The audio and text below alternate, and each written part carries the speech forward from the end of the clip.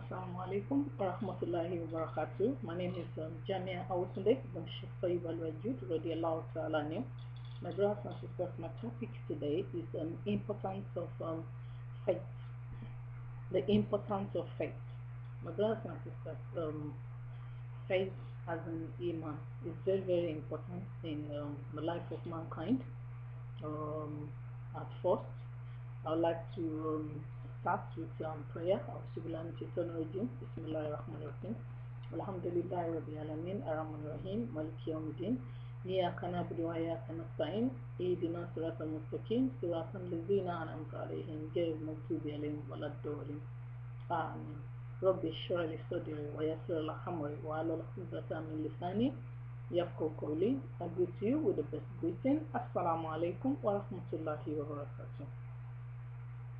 Like I said earlier, my topic today is importance of faith, Iman. It helps you in the time, of problem. Like at first, let's go into details what faith is. Faith is believing in unseen, believing in the unseen, believing in what you cannot see but you can feel.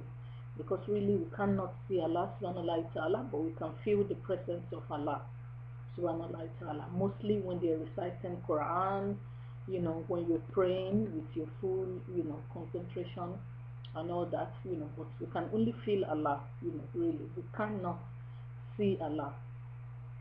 So believing in Allah subhanahu wa ta'ala, believing in Allah, that is faith, and it's number one pillar of Islam. To be a Muslim, faith is very, very important. Then number two, it helps you in the time of problem. When there's problem, that God is with you. Like it said in the Holy Quran, Tawakkali ala Allahi fa huwa hasbuh. If God is always, with the believers, God will always be with you. God will never leave you. If you have faith that God is with you, then God is with you. Like Allah says, he said in the hadith of Prophet Muhammad sallallahu alaihi wasallam that I am what my what people think I am. Like if you think God is very, very close to you, then God is close to you. If you think God is far away from you, then God is far away from you. Anyway, that's not where I'm going.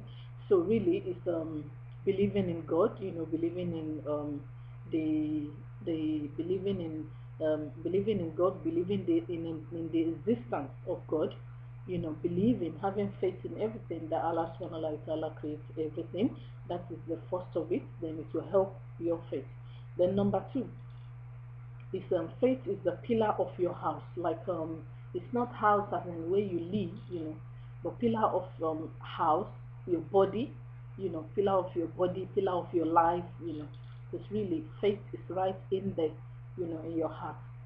So if you have the faith there, whenever there's anything or there's a problem or anything, you know that God is with you, that Allah subhanahu wa ta'ala has brought this to you, and Allah subhanahu wa ta'ala knows about it and is going to take it away from you, and God will surely do.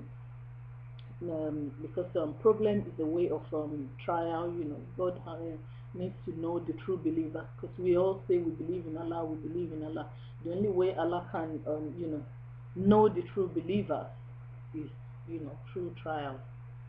May Allah subhanahu wa ta'ala help us during the time of trial. May Allah subhanahu wa ta'ala help us to pass.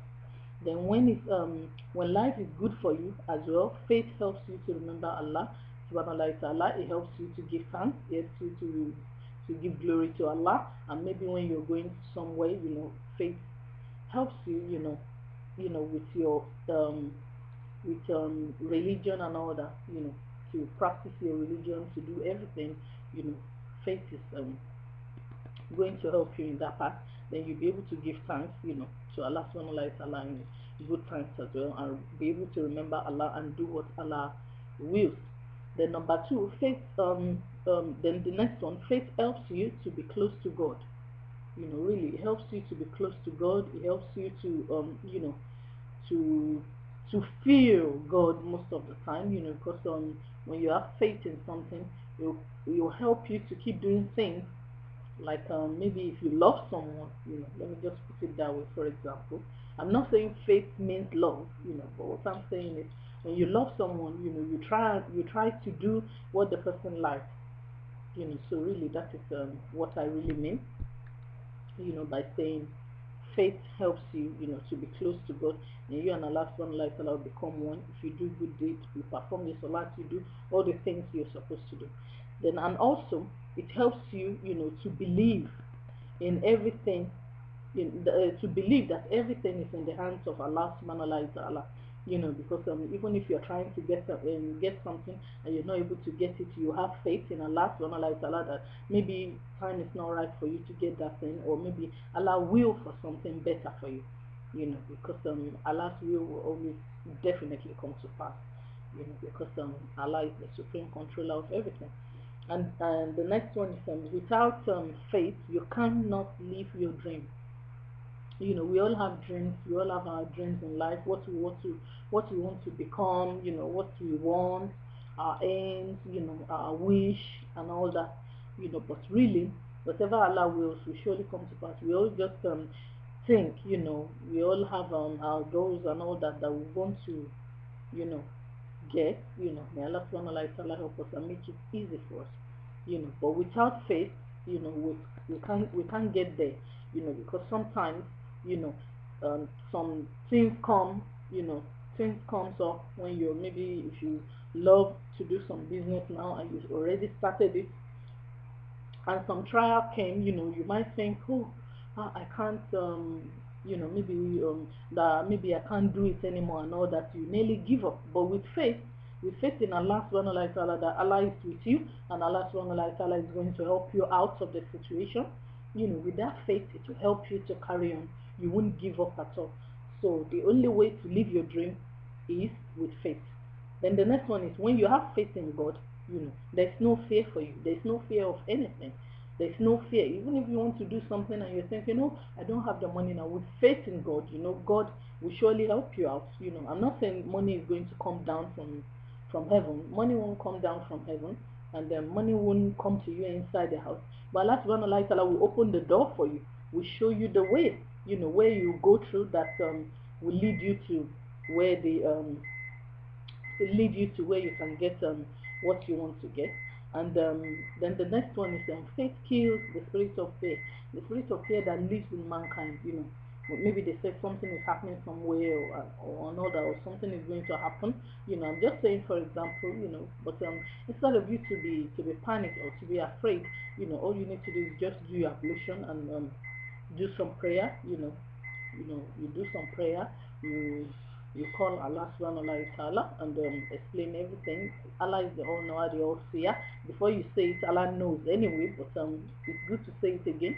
You say it again, you say what the problem is, and Allah subhanahu wa ta'ala will help you. By the time you finish the prayer, my brothers and sisters, Allah subhanahu wa ta'ala will send the angels, and they'll come to you with al-sakina, which will calm you down. You'll be calm, relaxed, you won't even be afraid. You won't even think about the problem anymore. Very, very, very, very good. The tranquility will come down.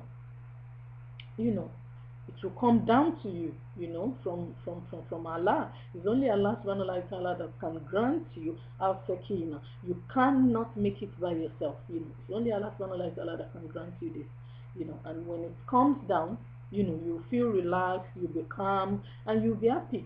Even the situation you were in before you started your prayer, before you gave everything up to God, my brothers and sisters, it will be all gone. There's no fear anymore. You know that Allah subhanahu wa ta'ala is with you. There's no fear. There's nothing to fear when Allah subhanahu wa ta'ala is there for you.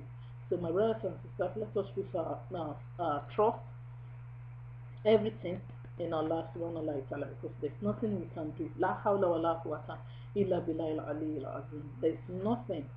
There's no strength, there's no power, there's nothing except with the power of Allah subhanahu wa ta'ala. Whatever Allah wills for us, we have to know this. We must know this. It's very important that whatever Allah subhanahu wa ta'ala wills for us, nobody can change it.